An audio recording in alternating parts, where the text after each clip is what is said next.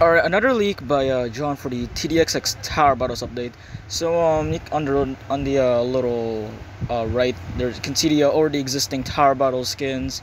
On the left, there's possibly a railgunner's the railgunner skin for the railgunner, as well as two interesting stuff, which is the Commander Tower from Tower Battles, as well as the Z.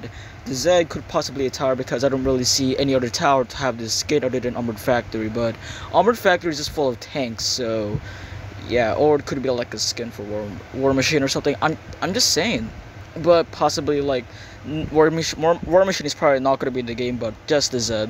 So yeah, it's pretty cool. There's also a live stream gonna happen with the development. It's gonna come on Saturday 2 p.m. CST, or any day if you are in a different time zone like me, 3 a.m. Monday. Yeah, this sucks. So pretty cool stuff. Anyways, that's it. See ya.